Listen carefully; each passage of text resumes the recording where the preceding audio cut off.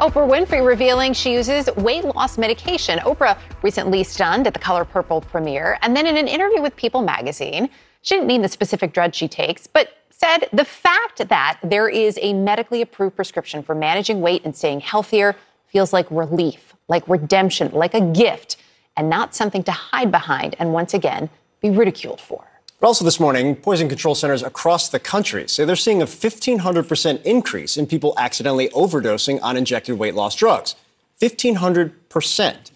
I think a lot of it also has to do, I don't know how many of you have actually seen the Ozempic pen. So this is it. You open it up, you put a needle on there, and then you dial in the dose that you're actually going to give yourself. You do that. So people starting to work with this may say, hey, look, it's working.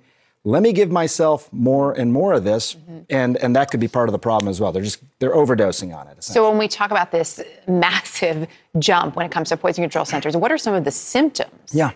You know, the way this medication works, first of all, you eat, and then your body releases hormones saying, I just ate. I'm not hungry anymore.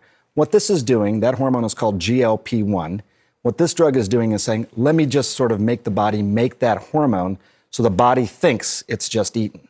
So that's essentially, you feel full, you don't have appetite. That's how it works. It also slows down the intestines. So you're not moving things as long as well, and that's why you feel full also.